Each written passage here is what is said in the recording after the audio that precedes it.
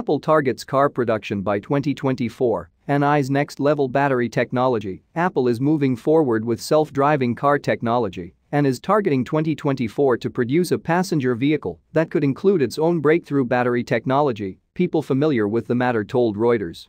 The iPhone maker's automotive efforts, known as Project Titan, have proceeded unevenly since 2014 when it first started to design its own vehicle from scratch. At one point, Apple drew back the effort to focus on software and reassessed its goals. Doug Field, an Apple veteran who had worked at Tesla, returned to oversee the project in 2018 and laid off 190 people from the team in 2019.